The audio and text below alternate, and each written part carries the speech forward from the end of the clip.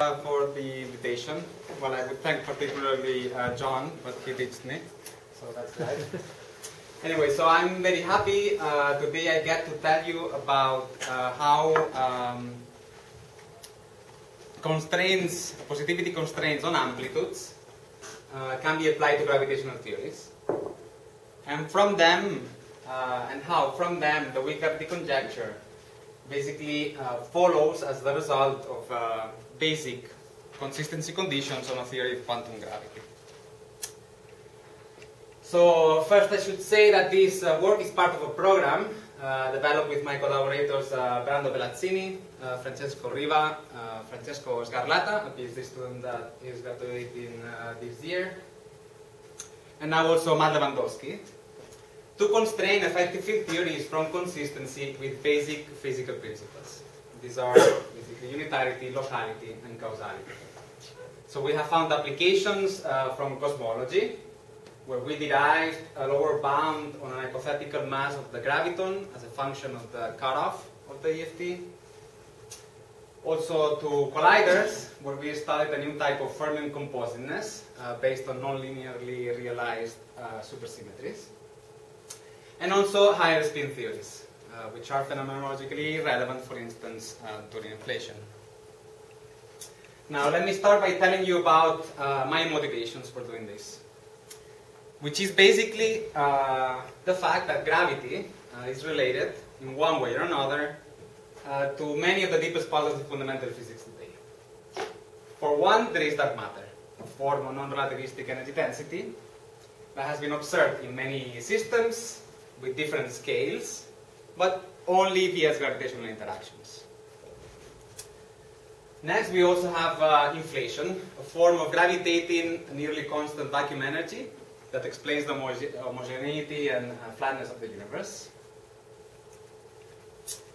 Then we have the fact that the general relativity of Einstein predicts that when I scatter two gravitons to give me two other gravitons, the amplitude of this process grows with the energy of the gravitons. So this is not a problem at low energies, and it's totally consistent to quantize gravity at low energies. However, when one tries to extrapolate this result to energies, to very high energies of the order of the Planck mass, we get probabilities that are larger than 1, which clearly doesn't make sense. So in this sense, this is the motivation for UV completions of gravity, for instance, string theory. And with it, also, it offers a UV completion of the standard model as a whole. Now, we also have the cosmological constant problem, okay? Which is nothing but the fact that quantum mechanics tells us that the vacuum is not empty, so it has some energy, and therefore should weight. Now, this is related to the slide before. Since we can in principle pack energies of order m Planck into a box whose volume is of the order 1 over m Planck cubed, this means that we should expect the vacuum energy to be of order m Planck to the 4th, which is clearly a wrong prediction, since the universe doesn't double in size every 10 to the minus 34 seconds. So this prediction is wrong by 120 orders of magnitude. Finally, there is the electroweak hierarchy problem, which is somewhat similar, but for the Higgs mass. The Higgs is a scalar, therefore quantum mechanics tells us that its mass should be as heavy as it can possibly be, therefore of order m Planck squared, which is again the wrong expectation, because if that was the case, the mass of the electron and the proton would be so large that the Bohr radius of an atom would be of the size of the Schwarzschild radius. So this expectation is wrong by 30 orders of magnitude. Okay, so while some of the solutions of these problems might have nothing to do with gravity, that's totally fair, I think it's very important to realize that to understand gravity better would be very helpful to understand or explain some of these puzzles. So how can we understand gravity? How can we test it? Well, we can try to test it experimentally. For instance, modifying it in the IR. And this in the direction of the famous DGP model, which is closely related to massive gravity. However, these scenarios are somewhat weird, I would say. They are constrained both experimentally and theoretically, as I mentioned in one of the slides before. So what's the size of the LDJP? What's the size of LDJP? Prediction? What's the size? The size? Yeah. The length, LDJP. Well, it fixes the graviton mass, basically. It's graviton mass, roughly. So another way to test gravity is basically standard one, in the sense that one can hope, or one can try to probe higher dimensional operators, such as this one, that contain gravity explicitly. These higher dimensional operators are added to the standard model. Yes. However, this line of research is difficult also, because in any case gravity couples with M-Planck suppressed interactions. So to probe these kind of operators, it's difficult. Yes. Although there might be something that we can say. If I have time, I will. So another direction is to try to probe gravity from a theory point of view. Okay? And by this I mean to try to understand or extract low energy predictions from its UV completion, such as string theory. Okay? However, string theory is very complicated. It gives rise to many different possible low energy effective field theories in principle. Therefore, it's very difficult to extract generic predictions, okay? Which is what we would like. So it's clear that to make progress in this direction, one would like to charter the space of effective field theories from gravity's UV completion. Okay? And this is where the concept of the landscape arises, in contrast to the swampland, which is where effective field theories that do not admit a UV completion in quantum gravity live.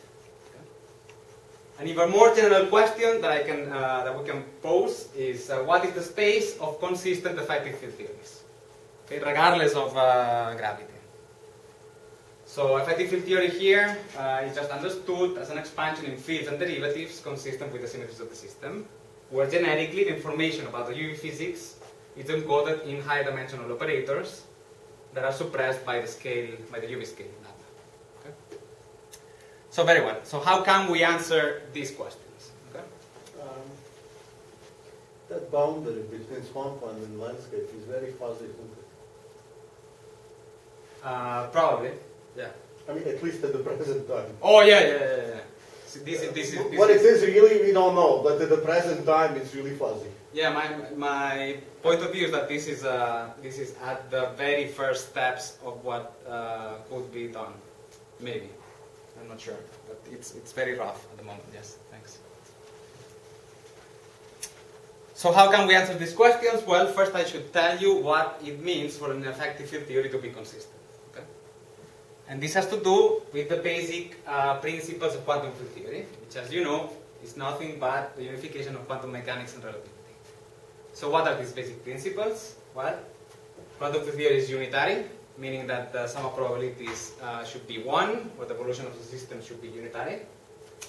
There is locality, meaning that there should be no action at a distance, and that's why we work with fields that depend on a space-time that mediate interactions. And finally, Poincare invariance, which is basically invariance under rotations, bursts, and translations, which in fact define what a particle is. In particular, a particle carries a quantum number, which is a spin if it's massive or helicity if it's massless. Now, in quantum field theory, these principles are deeply tied to other important concepts, such as causality, which means that what happens at point A cannot affect what happens at point B if the separation between A and B is space-like, or gauge invariance, which I'm sure you all know, that is just a redundancy that we introduced in our description to work with local and covariant, Lorentz covariant fields. So this turns out that these principles make quantum field theory very powerful, but also very constrained. So, for instance, the leading two-derivative action is fixed, and it admits particles, massless particles, up to a spin 2. This fact that not everything goes in quantum field theory is particularly evident or true if we combine it with the concept of effective field theory. Okay? So the physics are low energies. And to illustrate this fact, let me discuss for a second one of the Weinberg's soft theorems, in particular for the gravity. So take a given amplitude from initial state I to final state J, whose quantum amplitude is n0. Now deform it to radiate, to emit a soft photon, a soft graviton, sorry, with momenta q. Okay? This deformed amplitude can be written as this sum, okay, where pi and pj are the momenta of initial and final state particles, q, as I said, the momenta of the graviton, epsilon is the polarization tensor of the graviton, and these kappas are basically the couplings of the graviton to each of the individual initial and final state particles. Yes? Kept here general, and at zero momentum. Okay? You're talking about low energies, so these couplings are at zero momentum. Now, since the graviton has only 2 degrees of freedom, it means that when I shift its polarization tensor by something that is proportional to its momentum, the amplitude should remain the same, which means that this equality should be satisfied, which has only one solution, which is that all the couplings of the graviton should be equal. So we just derived the equivalence principle. Okay? So gravity is universal. So the gravitation is nothing but the physics of a massless spin-to field, okay, that couples to the energy momentum tensor, which is conserved and unique. So we see that prime principles give us a lot of information on quantum theory. Oops. Now, turns out that the best object, in my opinion, to extract these kind of consequences from basic principles is the S matrix, which is the time evolution operator between asymptotic momentum eigenstates, and is constructed with the scattering amplitudes. Okay? In fact, the S matrix is actually the object that is described by an effective field theory, given that the effective field theory parameterizes all possible scatterings. Yes? So what are the properties of the S matrix? Should be unitary, from which the optical theorem follows. Should be Poincare invariant, or rather Poincare covariant. And now one has to note that when looking at asymptotic states, it's very difficult to tell if the interaction that gives rise to the scattering is local or causal. Okay? So that's why we turn, or people turn to the properties of the scattering amplitudes in the complex plane of kinematical variables. Okay? So kinematical variables, which in the case of 2-to-2 scattering is just the usual S, T, and U. So what are these properties? So basically analyticity, which states that the S matrix cannot be more singular than poles, okay, which by unitarity means particles going on shell, or branch cuts, which by unitarity means particle production. Of course, there is also crossing symmetry, which is just a statement, for instance, just focusing on scalars, means that when I change initial and final state particles, the Mandelstam variables get reshuffled. And finally, and this is important, polynomial boundedness, or the so-called Froissart-Martin bound. Okay?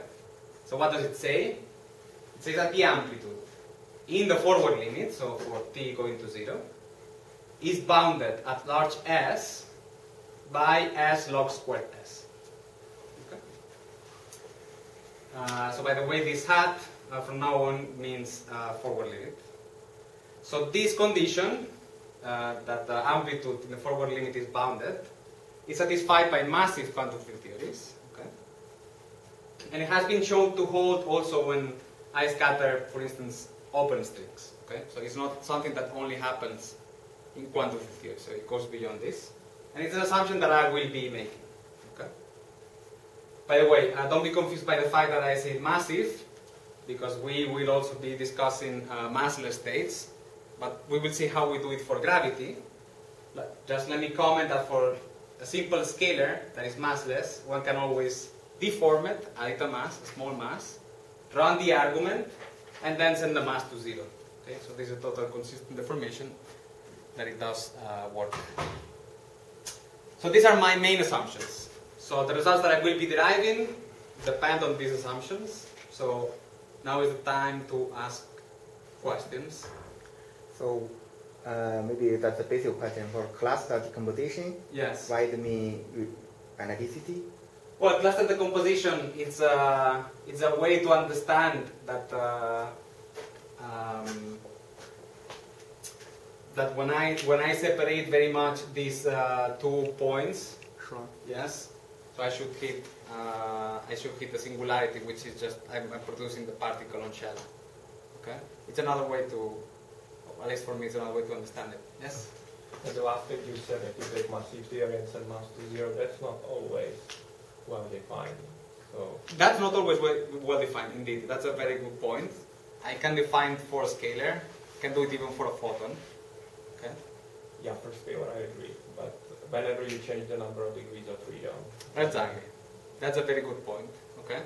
And indeed, so I will be trying to apply these conditions to gravity. Okay. So one could think, okay, for this to hold, I should give a mass to the graviton. Yes, but doing this changes the number of degrees of freedom. And very importantly, doing this, or these degrees of freedom do not decouple. Okay? So therefore it changes very much the result. Therefore, I won't be assuming that I give a mass to the graviton when trying to apply these prime principles to scattering amplitudes. We will see how we do it. Okay? Yeah. Just a comment about what to do if you're looking for a way around your result. Both the assumptions of locality and causality are a little questionable in quantum gravity. Causality because the causal structure depends on the metric, which is a dynamical field, so it's going to be state dependent. And locality, there are these general results that general relativity has no local observables, for instance. So yeah, there's but some, the S matrix is should be well defined. Yes. yeah, but the S matrix should be well defined. But And it's a very good point. But I was saying I'm trading locality and causality by these principles. right. Yes. So it's not completely obvious that those principles should hold. It's I agree. great But as actually, an it's assumption. not even entirely clear that the S matrix should be universally located. What's the point? Like take S matrix in the zeta space. Oh yeah, this is in flat space. This is definitely asymptotic. Sure. Asymptotically flat and ADS, let's say, or something. But if you go to the arbitrary background, Yeah, but these are indeed very good comments. Yes, I agree. Just so if I don't like your answer. Okay, so if you wish, we move on, get to the answer, and then we come back. Okay? Very good. So, given these principles or assumptions, if you wish, one can derive a dispersion relation by looking at the forward elastic to scattering amplitude. Okay? In particular, looking at its integral, contour integral, divided by S cubed, basically. Okay? So one can evaluate this integral in 2 different contours. One in the IR, which encodes the IR poles, and the mu, which is just a random point in the IR, in the complexes plane. But also one can evaluate it by blowing it up. Okay, so this over here. So it goes over the branch cuts, and it's at infinity. Okay. By the way, this piece at infinity, because of the Frossard bound, I can drop. Okay, this is very important. Anyway, so the rest of the details I won't discuss. This is just to show you that this actually old result is sufficiently simple that it fits in a slide. So Go on. No. Sorry, okay, simple question. I think we're always divided by S cubic, but why we don't divide it by S square? So for this talk, I will divide by s cubed. This is what I will be interested in. Okay, One then- can divide by some other powers, yes. Yeah. However, notice that if I divide by s squared, Yeah. okay, this You're not this vanishing? piece over here won't vanish anymore. So I would get a contribution at infinity from the integral. Yes. Therefore, I would need more input from the UV because this contour integral is UV sensitive. Yes. Sorry, what is actually the setup in which you work? Because the higher dimensional operators would violate the Froissart bound when you calculate, let's say, the P-level scattering. Yeah, but even the Einstein gravity does violate it because it is like a square over T. sure, Yeah. that's So in the IR.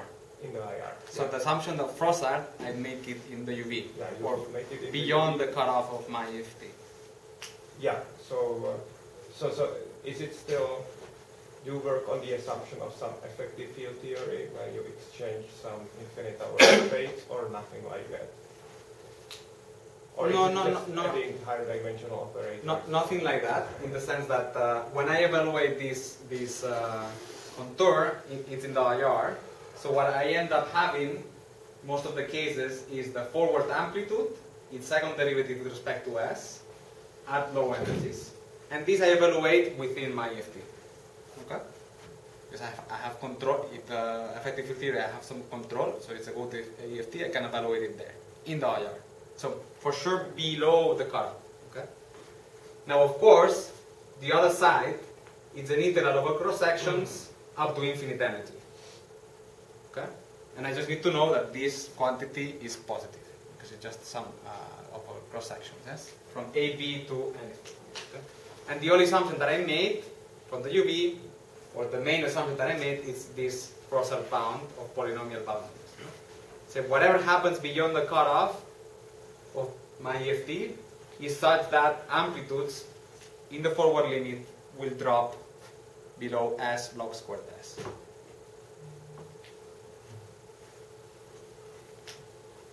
I can give you one example, which is a theory of interacting photons, which is also known as the Euler-Heisenberg-Lagrange. Yes? It's a theory with a normal kinetic term for a photon, and the leading interactions are parameterized by higher dimensional operators. Okay, these two, I'm assuming CP conservation, yes, here, with coefficients alpha 1 and alpha 2. Now, one goes ahead, computes the amplitudes for the two different combinations of polarizations of the photon in the forward limit, and they go like a number, positive number in both cases, and it's proportional to alpha 1 or alpha 2, and they go like s squared. Okay? Therefore, when I take the second derivative, I pick alpha 1 and alpha 2, and this should be equal to cross sections, therefore positive. So I find a positivity constraint on alpha 1 and alpha 2, which is satisfied, for instance, in a simple UV completion of this Lagrangian by an electron. Okay?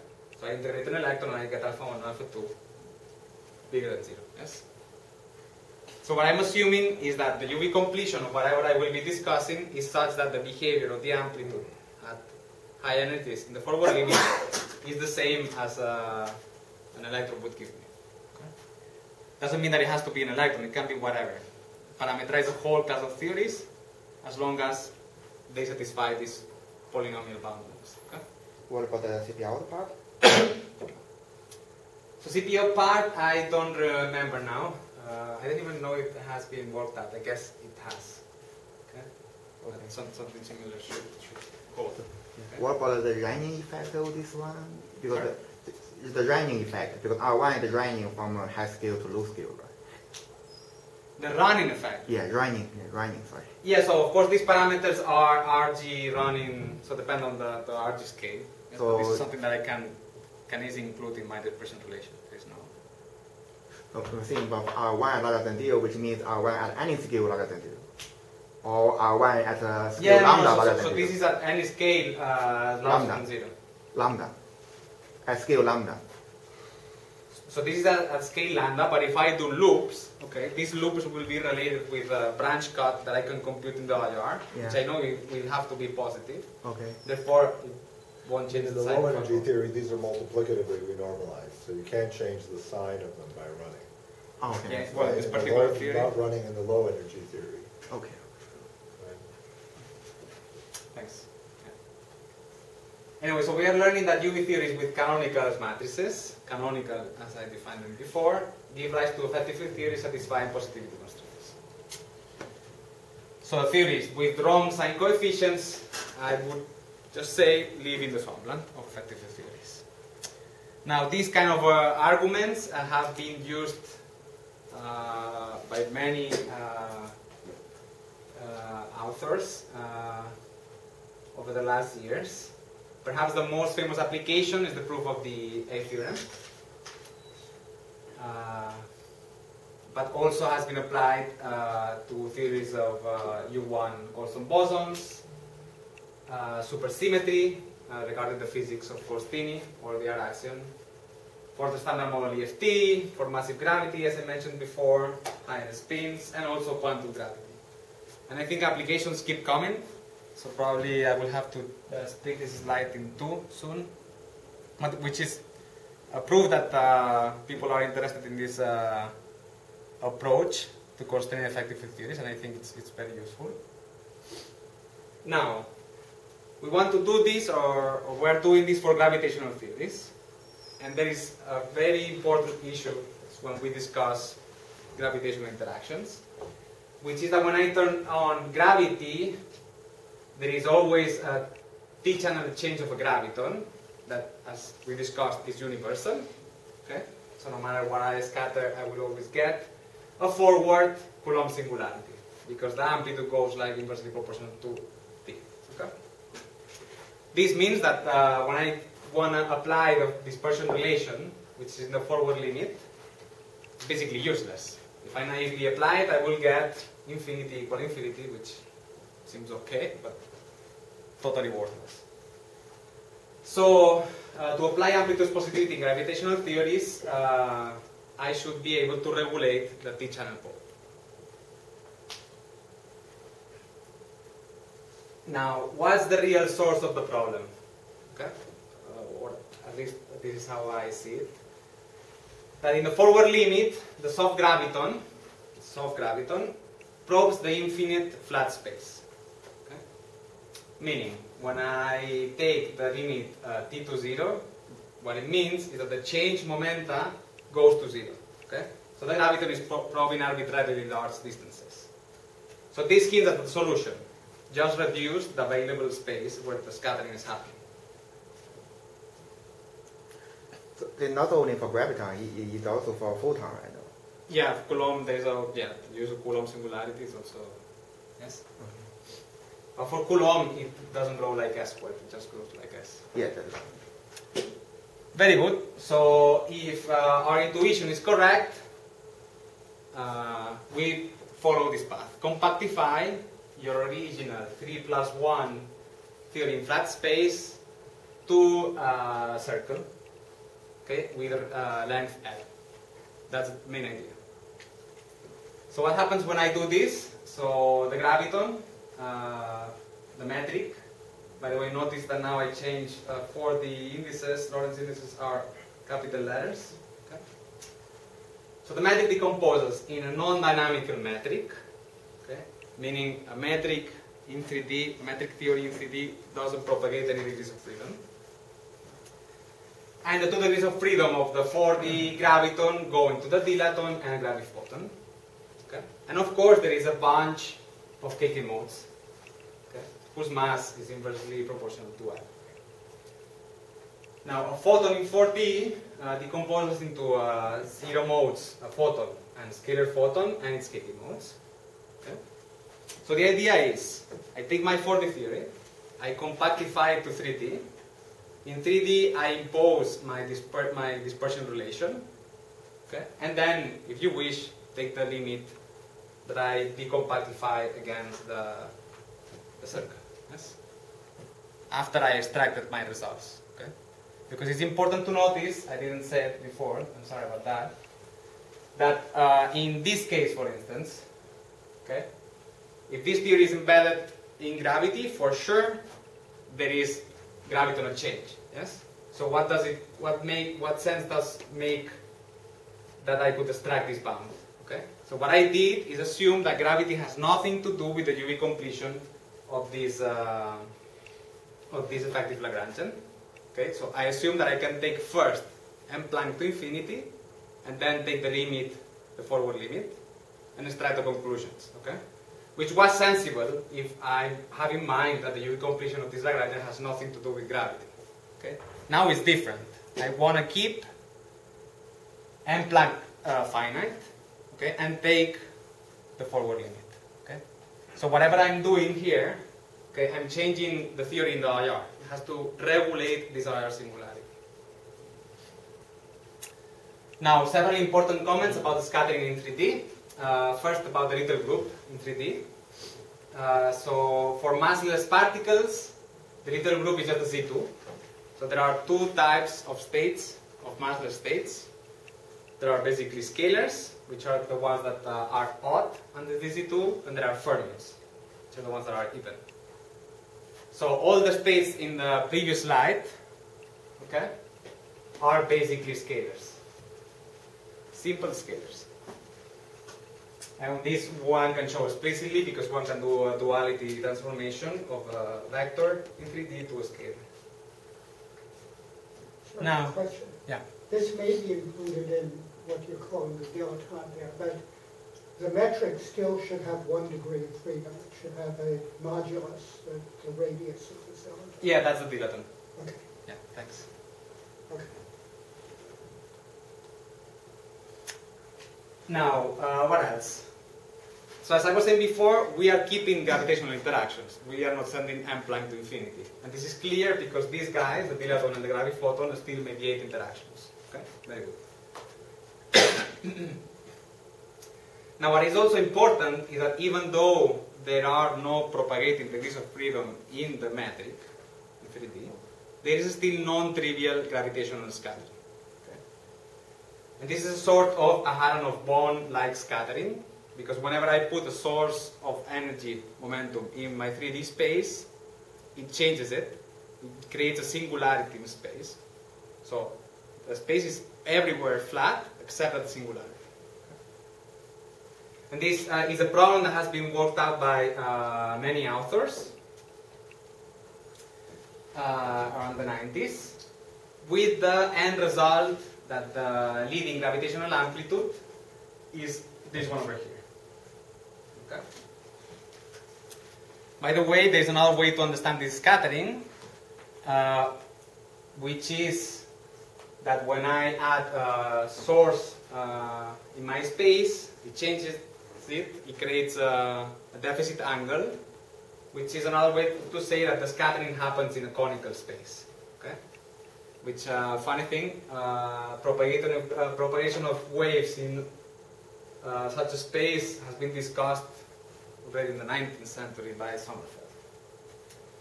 Anyway, so let us discuss this amplitude, which will be central. Okay. Now, if I decompactify first, okay, I send L to infinity, this piece will vanish, okay, and I will recover the 40 result S squared over T. Okay.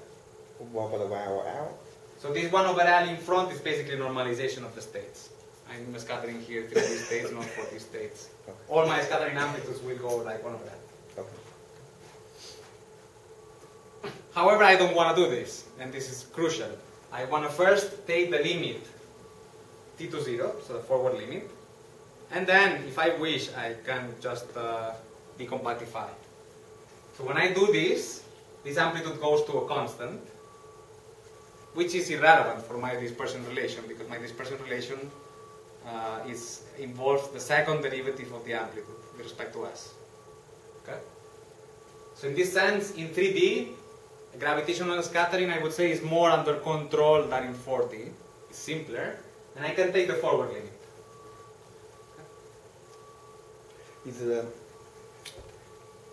Is comparing this actual space to a circle L is the only possibility? For example, can you compare to other space?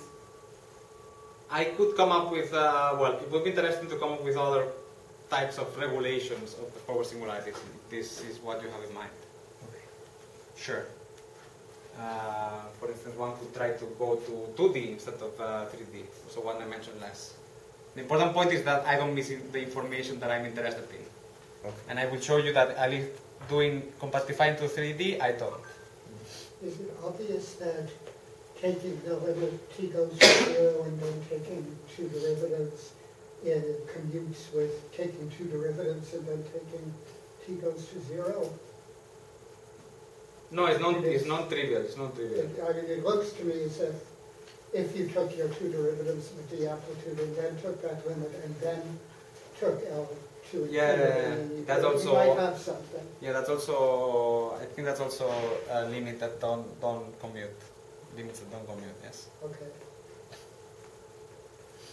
So why is yours the right one? Why do you, if what comes in the dispersion relation is the second derivative, why is it right to take the forward limit before you take the second derivative instead of after? Well, the dispersion relation is obtained by considering the forward amplitude in the complex S-plane. Yes? So I already start with the forward amplitude. That I pick the second derivative is just the fact that I subtract by S cubed. If I subtract by S to the fourth, it would be the fourth derivative. I mean, it's a result. Okay. It comes after, yes? Okay. Okay. And the forward limit is important because I can relate S-channel singularities with U-channel singularities. Okay. Mhm. So the other way around wouldn't work. Very good. So let me tell you why this is important. And one of the important applications that we found is the weak gravity conjecture. Okay. So what time is it? 10, 20 minutes, more or less. Okay. So the mild form of the weak gravity conjecture is a statement about extremal black holes being able to decay. Okay. So what is an extremal black hole? Is one that has maximal charge under a U1 gauge field, okay, for a given mass, which in suitable units, this one's over here, is just m equal q, defines an extremal black hole. For this extremal black hole to decay, just by energy and charge conservation, there should be a state in the, within the decay products, which has a charge that is larger than its mass. Okay? And this ratio is bigger than 1. Okay. So there is something very interesting, or potentially very interesting here, because if one takes for granted that black holes, extremal black holes should decay, this is a completely different story. So let me take it as it is. It seems that I'm predicting a state with particular properties. So it seems that this is a statement that goes beyond effective field theory. Okay, it's very interesting. However, what happens if we consider this Einstein-Maxwell theory, so general relativity plus U1, as the effective field theory that we expect it to be? And this question was already realized in the original paper, or its importance, because basically what this condition is telling me of extremality is that gravity is as strong or as weak as the U1. So when I compare the interaction between two identical extremal black holes, they stay static in the sense that the force exactly cancel. Therefore, this means that higher dimensional operators will tip the balance. Okay, will make the black holes now attract more or repel. Very good. So these are the higher dimensional operators, the leading ones. You can find here the same ones as before for the Euler-Heisenberg. Now I normalize them with M Planck, but this is just a convention. So you basically also assume CP. Also here I assume CP. What if there's a violation or something? Again, I don't remember. Okay. So there is one more operator if there is gravity involved, which is the Weil tensor. Sorry, this combination of f squared and Weil tensor. Now, these high dimensional operators shift the extremality condition of a black hole, okay, which now reads 1 plus a correction that is of course proportional to a combination of these high dimensional operators, in particular here 2 alpha 1 minus alpha 3. So it turns out that if this combination of coefficients was positive, the same extremal black holes are the ones suggested or predicted by the weak gravity conjecture, because they have a charge to mass ratio larger than 1.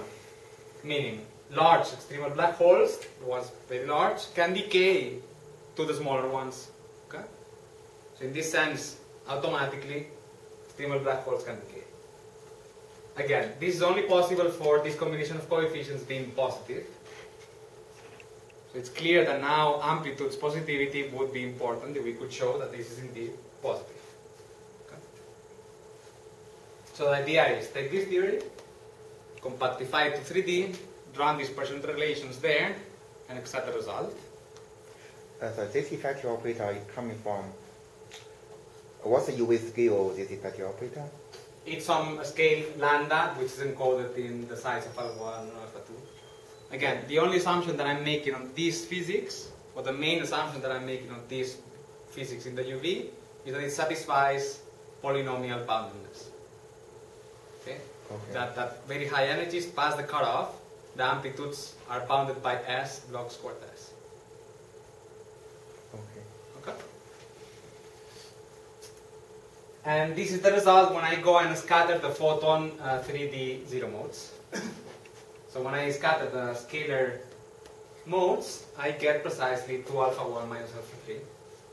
Okay? Which by my dispersion relation should be larger than 0.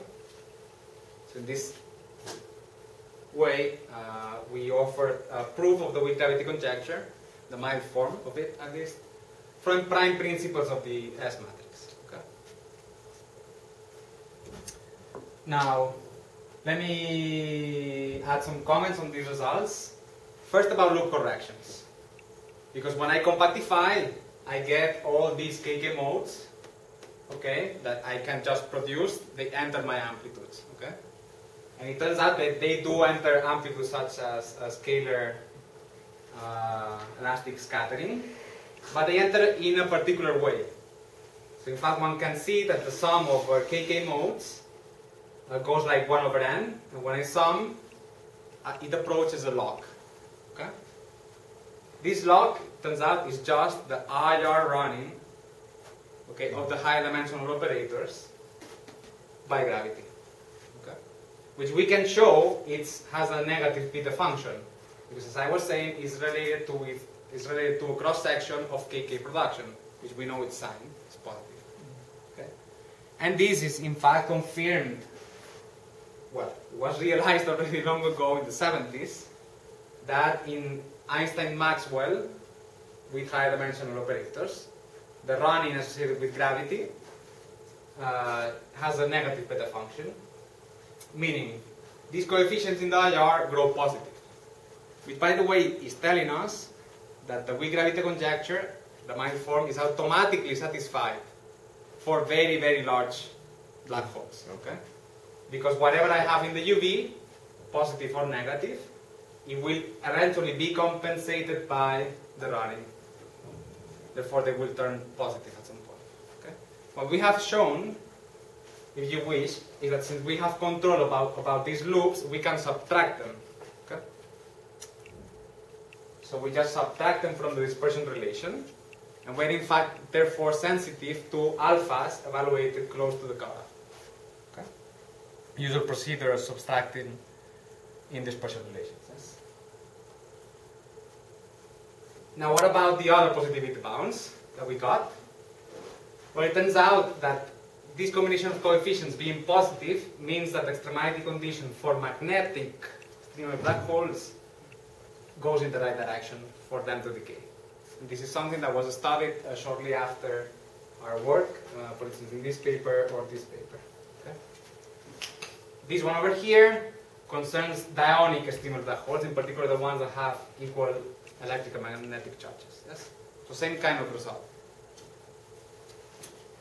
One can generalize this we degeneralize this to particular linear combinations of the polarizations of the Why photon. would this even be surprising?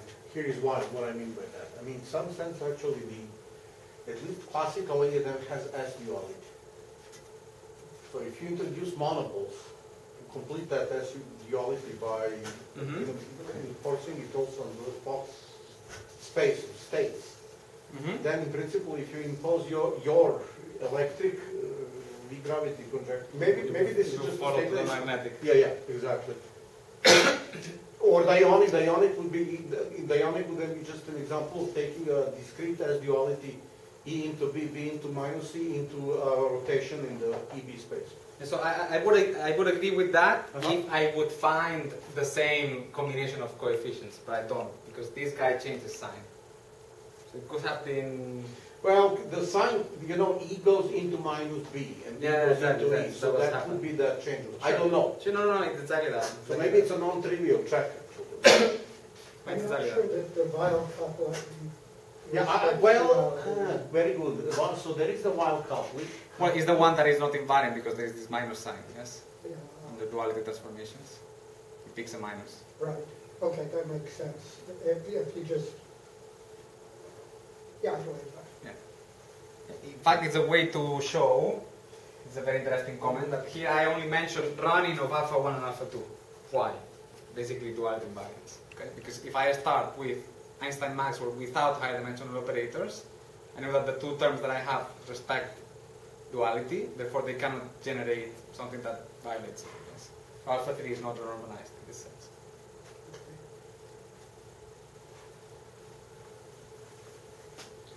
So by considering arbitrary linear polarizations of these photons, we derive this continuous set of positivity bounds, which it turns out, if I'm not mistaken, checking, is a bound that was derived, again, also after our work, from a different type of condition on quantum gravity, which is that the change in entropy of a black hole when I add high dimensional operators is positive, which is something that has been claimed by these authors, Chung and Remen, as the main assumption behind another proof of the weak gravity conjecture. So at least there's some agreement there. Now, one can now speculate beyond DFT, saying if I'm finding that the curve of extremal black holes lies here, so below the extremality condition Q equal M, this is what positive coefficients, positive 2 alpha 1 minus alpha 3 is telling me. Perhaps I can surpass the regime of my EFT. Okay, so in my EFT, I can only consider black holes that are heavier than m prime squared over lambda being the cutoff of my EFT.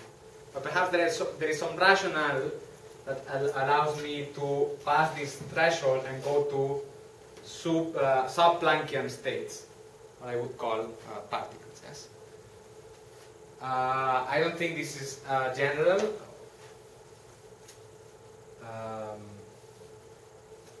Well, it hasn't been proved for sure that it's general.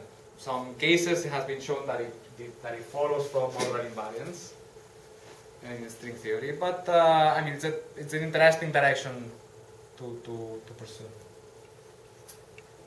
Now, finally, the last comment is that the main UV assumption, as I said before many times, is the force bound. So what happens if we depart from it? Okay? So what happens if this limit is different from 0?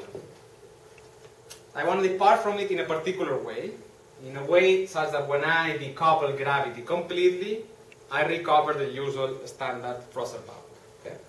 And this is the maximal departure that I can have. Okay? This is actually suggested by the fact that we computed amplitudes in 3D of gravitational states, for instance the pileton, and we find that two different amplitudes depend on alpha 3 with different signs. So one would conclude, if the Froster bound is exact, that alpha 3 should be 0. Okay? Which we know it doesn't have any reason to be. So this departure allows alpha 3 to be as big as m Planck squared over lambda. which is in fact a result that was obtained in 2014 by Madison and collaborators following other different methods. Okay? Sorry, I'm not understanding your point here. I don't know what to say now. How did you get your, can you just say again how you get this bound on alpha 3? So, what's the logic? I just not understanding the logic. Yes, let me first keep the same assumptions as before. Froissart is satisfied, okay? Meaning amplitudes at high energies in the forward limit are bounded by S, log squared S. It would mean that these amplitudes, these two amplitudes, should be larger than 0. Okay? However, this one depends as plus alpha 3, while this one depends as minus alpha 3. Therefore, I would have to conclude that alpha 3 is 0. Okay? But I know standard UV completion, a loop of a particle that is charged, will contribute to alpha 3. So it cannot be 0.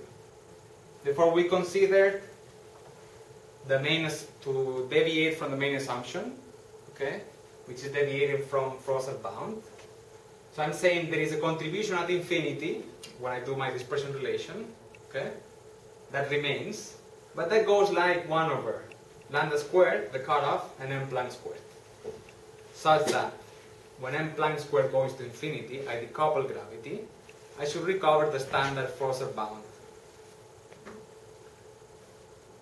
So by comparing these two, okay. So can I, maybe this is a point, this is something I wanted to ask. This may be rather naive, but in 4 dimensions, I would think that in a theory of gravity, if you look at 2 to 2 scattering, it's believed, at least, I think, that at very, very high energies, super Planckian energies, in fact, that goes to zero very, very rapidly, right? Because the picture is that you form black holes and they decay to many, many objects, right? Yeah. It's like a supercharged version of the fact that like pion, 2 pion to 2 pion scattering above lambda QCD goes to 0 really fast, except this is probably even faster than that. Yeah. So in other words, you've got something much, if you believe that, you have something much, much stronger than Froissart bound. But that's in 4 dimensions now, right? So yeah, my question is, in 3 dimensions, what do we believe? I mean, do you make, do we make black holes? Do we have this kind of picture? So, I don't know what the picture is in 3D. So let me comment. It's a very good comment, but first, this behavior in 4D is for a change momenta different from 0, that you create black holes and then when the change momenta goes to 0, there are no creation of black holes. Right, because this is the t goes to, right, this is the forward limit, I'm sorry. So that's correct, right. Okay, so now, second comment, in 3D there are no black holes, at least in flat space. Right. And if I don't add a topological mask for the gravity. It means just you show that in this 3D space, your Froissart bound is not satisfied. It's not satisfied, okay? Cannot be satisfied. It cannot be satisfied by gravitation when I scatter gravitational states, okay? And I get this bound, which is the same one that was obtained like some years ago. Now, if I demand that still, when I scatter non-gravitational states, Froissart holds, okay? Meaning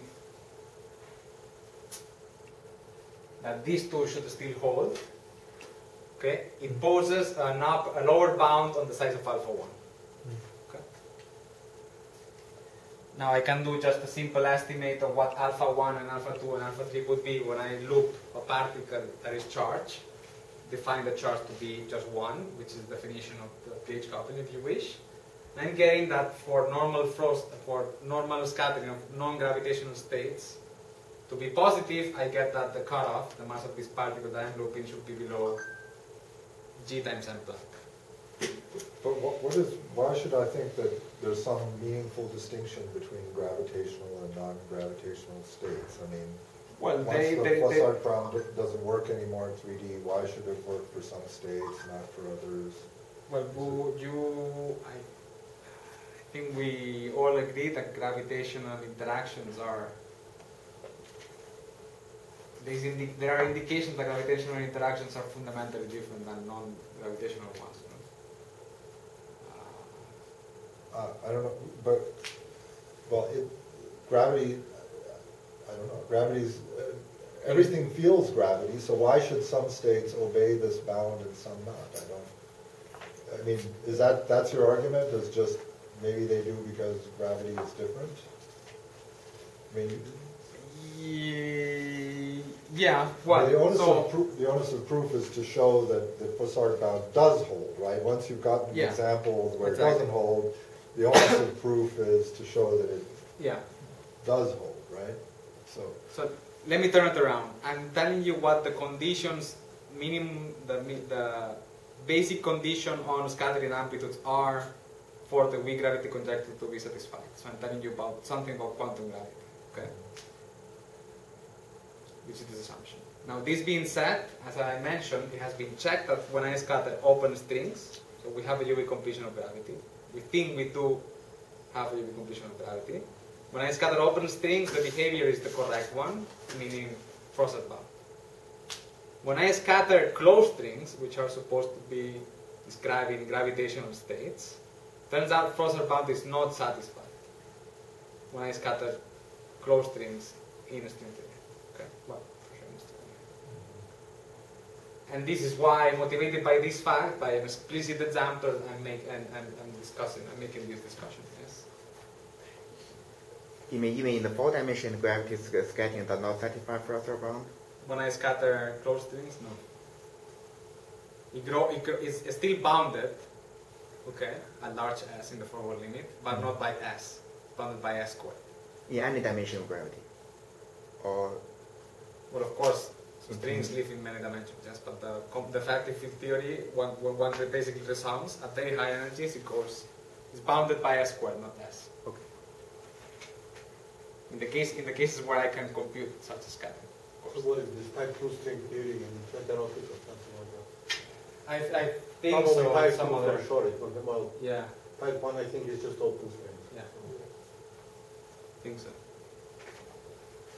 So, at the beginning, you associated the Frossard bound with causality and locality. Yes. Has anybody traced this argument backwards to say what this violation says about locality and causality? No, well, in fact, yes. In fact, somehow. So, a paper by Adams et al., meaning Nima Kenneth and Ricardo Rotazzi were there, Nicolis, someone else. Okay, someone else. Huh? Model. Ah, yeah. Or Dubovsky. Dubovsky was there. Anyway, so they traced this behavior of the amplitudes to a causality in the IR when I consider this theory in non-trivial backgrounds. Okay, so let me just discuss. So this theory with photons, yes? Okay? So they showed that if I put this theory in a non-trivial electromagnetic background, if alpha 1 and alpha 2 have the wrong sign, I can get superluminal photons, which are not necessarily bad. Okay, this doesn't mean that there is violation of causality. But they also found that in certain backgrounds, one can get closed time surfaces, which this is indeed bad, yes? So this is the connection that people have done between wrong sign coefficients, which are connected with Frossard, okay, and locality and causality, as far as I know. But nobody's directly looked from Frossard to locality? Not that I know of. But if you have, That would be really interesting. but if you have just some EFC, like low energy QCD, all these amplitudes violate Frossard bound badly with the higher dimensional operators. But I don't know how to conclude from that.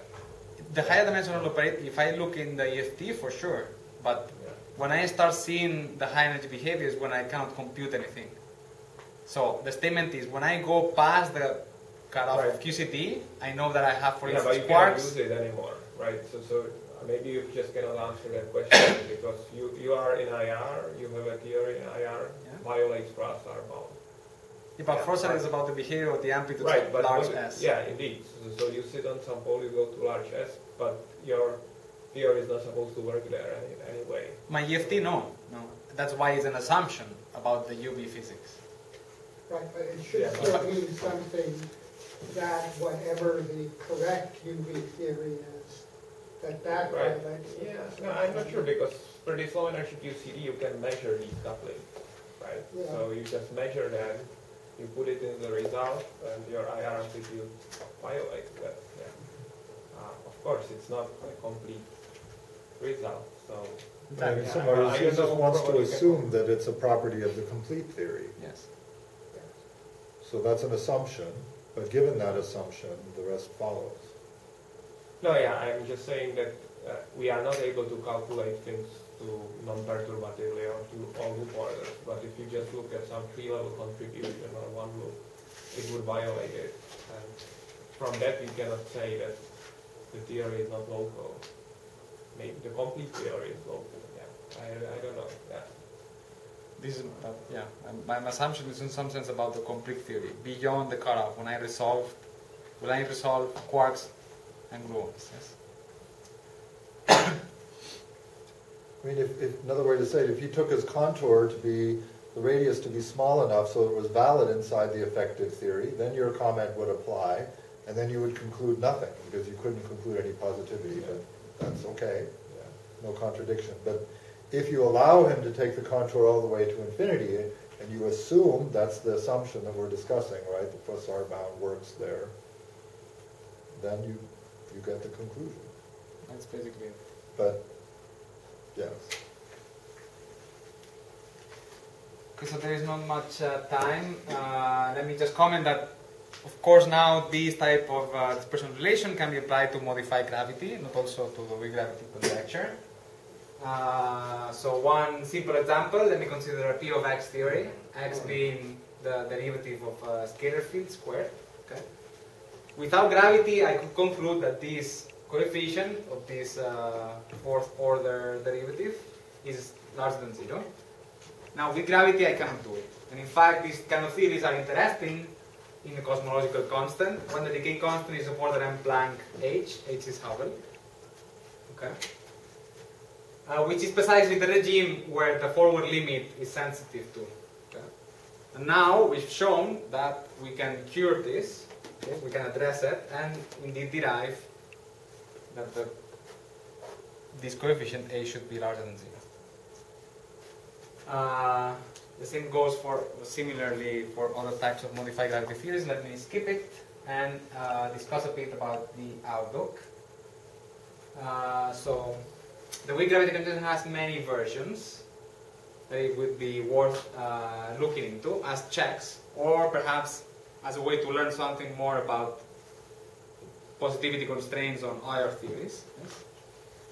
Yes? One is multiple U1s. A particularly interesting one, it would be if there is supersymmetry, because if there is enough supersymmetry, the leading corrections, or there are no corrections to the extremality bound of black holes. Therefore, there must be something going on in the scattering amplitudes that I should not be able to derive the constraint that this coefficient should be larger than 0. Okay? So this is something that we want to check. So there are other interesting gravitational theories that one could apply the constraints. Now let me mention two interesting things that I find interesting. So one is we constructed recently what we call the GR's method, which is basically the EFT, the more general EFT for the standard model, including gravity. Okay, the trick is basically using this Hilbert series and use as a building block of the EFT the Weil tensor. Okay. So you can recognize here operators like these two, which are very similar to the ones of the weak gravity conjecture. But there are some others that are, for instance, this Higgs squared, Weil squared. Very little discussed about these type of operators in the literature. So I believe one could still learn via dispersion relations about these coefficients. So perhaps learn about the connection between the standard model and the UV completion of gravity from a theory point of view. And finally, these authors, Graham and Tolley, after our work, showed that when one considers propagation of gravitational waves in non-trivial gravitational backgrounds, particularly FL, RW, and warp geometries, the coefficients, the sign of the coefficients that we derived on higher dimensional operators imply that gravitons always move faster than photons. Okay? So if one takes this result, which is limited, okay? Particularly they only look at these type of operators, R squared or bi squared, which by filter definitions are connected to F squared and F to the F. If they have the signs that we said they have, turns out that gravity is the fastest force. Okay? Is there something there beyond these simple cases? I don't know. Maybe. I think it's interesting. About causality. Yeah, that's That's saying that the other field can travel outside the physical space-time light cones. yeah, but it depends on which light cone, and they make they point that out explicitly. It had been pointed out before. So probably what happens probably is the ratio of velocities, because I can always do a filter definition of the metric that changes the light cone. The point is that that matter travels subluminal with respect to the light cone of gravity, set by gravity. Yes. But the gravity light cone is the light cone along which perturbations of the causal structure propagate. So this is saying that if you change the causal structure a little bit, matter is not going to be able to move outside of your new causal structure. Exactly. So that's some sort of stability of causality. Yeah, I agree. That's really nice. I mean, it seems like you could try to turn that sort of argument around. Seems almost more convincing than the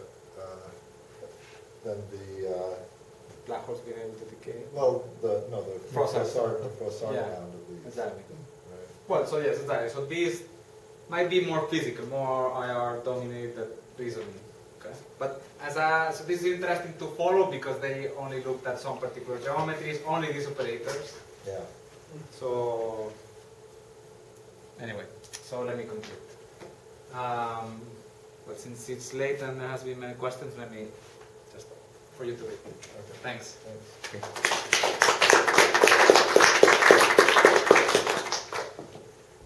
Can I take you back to your slides on this modified gravity? I don't have a specific, I just want to understand. This one or this one? So what are you saying here? That without gravity you can take A to be anything including positive? Without, negative, if right? I forgot about gravity, I would conclude via dispersion relation that this coefficient has to be positive. Sure. Okay. Good. And Now- then you say, okay, let's consider cosmology. In cosmological settings, Yes. the size of this decay constant is of this size. Therefore, first we ask, can we forget about gravity in these scenarios? Since this seems to be below a Planck. Well, no. Because when I do the scattering, Okay. there is an IR cutoff. Your point is that the scaling with F squared. Yeah, exactly. So one couldn't conclude anything in this type of setups about A. So you don't want to change the sign of the amplitude, so this has to be subluminal. Yeah, in general. But now we can do it. That's the case. These values of F, we can conclude A larger than 0. Okay. By the way, notice that here I'm considering a space that is not flat. This requires some... It's funny because I can start with 40 theory that is not flat, and when I compactify it, make it flat. Okay? Changing if I add neutrinos, or if neutrinos are there, and I can change the mass of the neutrinos, I can make the vacuum energy in 3D to be just 0, and I can run my arguments. Something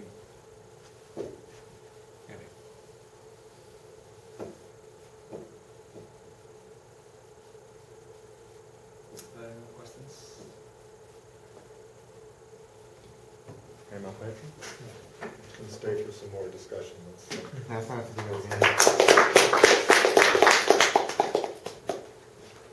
Yeah, in fact, yeah, I think you reminded me, you know, I think, I mean, I've always, there's this thing that, even though you kindly cited, you know, our work on the A theorem, it's always bugged me, and Ricardo, we're the only two people on Earth who seem to be bothered by this proof.